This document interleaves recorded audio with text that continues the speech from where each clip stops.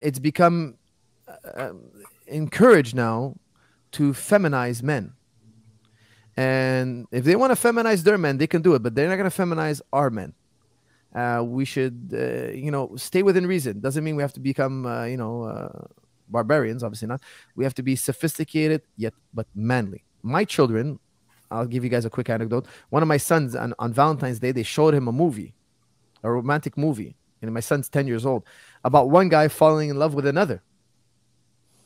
So he comes home. My kids, they're open book, especially when we're driving to the gym. I let them talk to me about anything. There's no topic that they can't bring up. So my son's like, watch this movie, and two guys were kissing each other. So me and my friend were laughing, and everybody got angry with us because we were laughing. And they were telling me it's normal, it's normal, it's normal. They were telling the kids in the class were like, why are you laughing? It's not right. And the teacher was telling my son, oh, it's okay if you're gay. If you're gay, like you could say. Me and my son, my two sons, we're like, that's pretty weird, man. That's pretty weird. These kids haven't even gone through puberty yet. I sent my kid to school to learn math, science, history, philosophy, ethics, the basics. Why are you showing them on Valentine's Day a story about a man falling in love with a man? Now, listen, there are gay people in the world. I tell my kids, look, there are gay people. You're going to see it. But I said, we're not gay. I tell them straight up. And I'm not ashamed. If you're a teacher, tell your teacher that I told him you're heterosexual.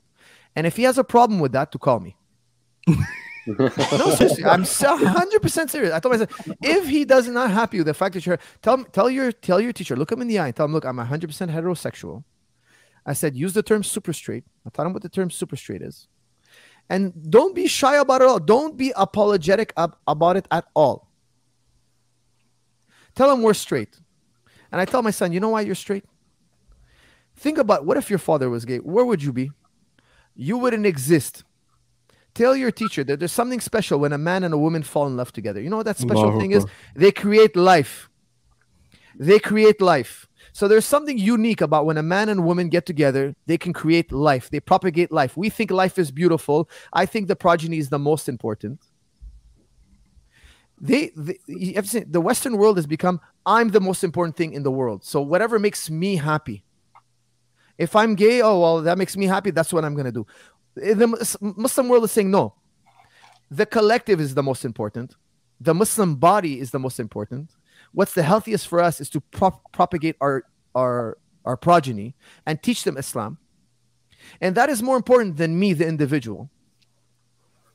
And therefore, I'm going to raise, because don't forget, you can culturalize. We're going to talk about, yes, some people might be born gay. Yes, that's true.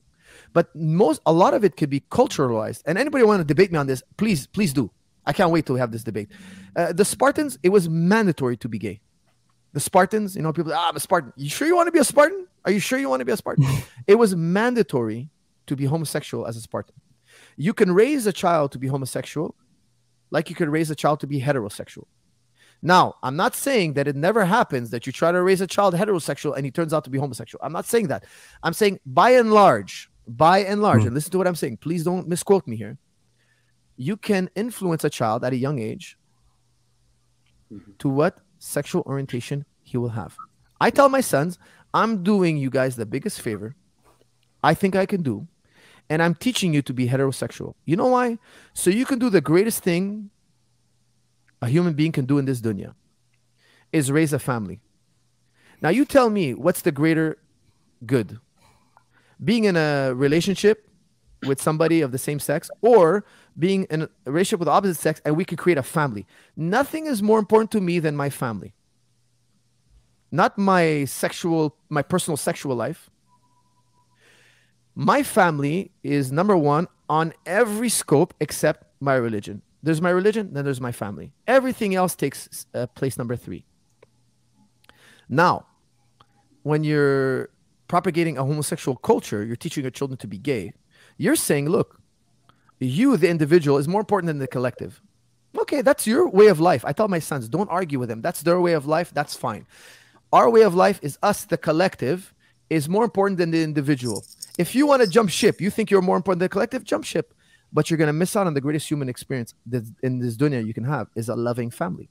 There's nobody that ever raised a successful, loving family that said, you know what, I would trade this loving family for this thing in the dunya or this. No, there's no human being who ever had a successful, loving family. He sidestepped all the pitfalls, all the dangers that can hurt a family.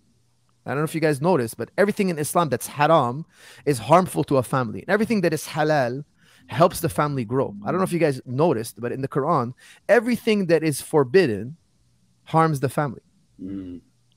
How many billions of children have been saved from fetal alcohol syndrome? You know that women, they drink alcohol when they're pregnant, and oftentimes it's unknowingly. They're pregnant, first trimester, they're drinking alcohol.